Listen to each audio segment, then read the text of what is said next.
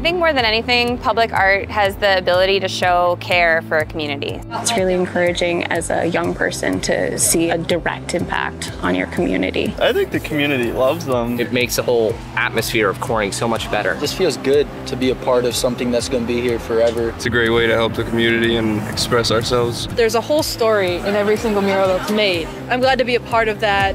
Public art becomes an extension of what the museum is trying to do. Folks just feel like, you know, sometimes the museums are for the elite, and you take it out onto the streets and it becomes a whole different story.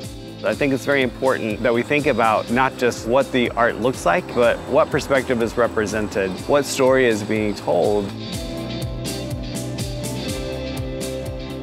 The Alley Art Project utilizes the Rockwell Museum collection as the source of inspiration for every mural project. We work in collaboration with the High School Learning Center of the Corning Painted Post Area School District, as well as Corning Community College now, giving students the opportunity to share their stories and their ideas, bringing the art from the museum to the street and into public spaces.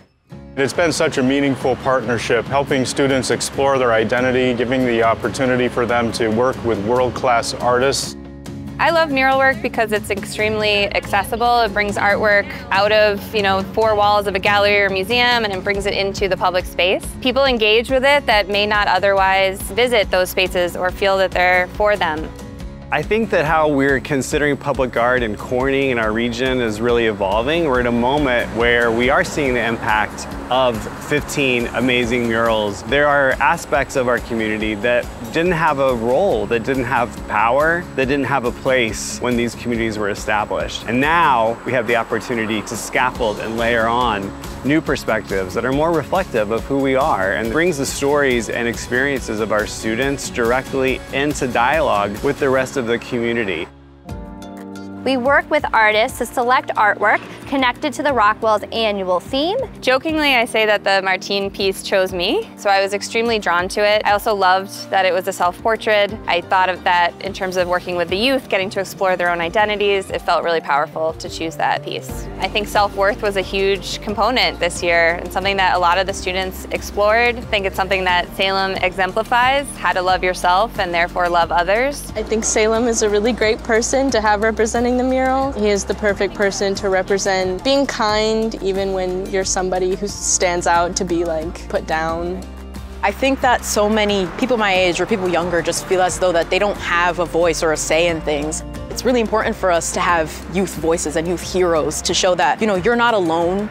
It's something I've always wanted to do, come out of my shell, become a part of the community. It's been made really easy with this project. I'm glad to get out here, be a part of a community that accepts and loves, lets them express themselves freely, and shares that love and that joy for art in any form with everybody. Art, personally, to me, is my therapy. When I'm having a bad day, I will go walk Market Street and look at all the murals. I'm a part of it now, so that's amazing. It brightens our community in a positive way when the community sees us out here working together as a team. I just love being able to paint and have this impact on other people. I think it's inspiring as well to young artists. It just connects us all as a community.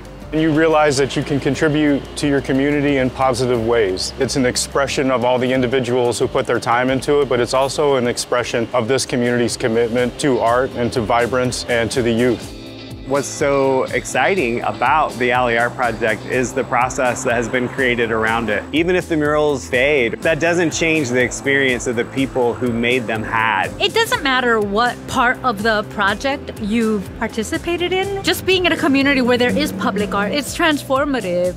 It's really exciting to be able to collaborate with these students and bring out their thoughts and their feelings and put it onto a wall and share it here in Corning.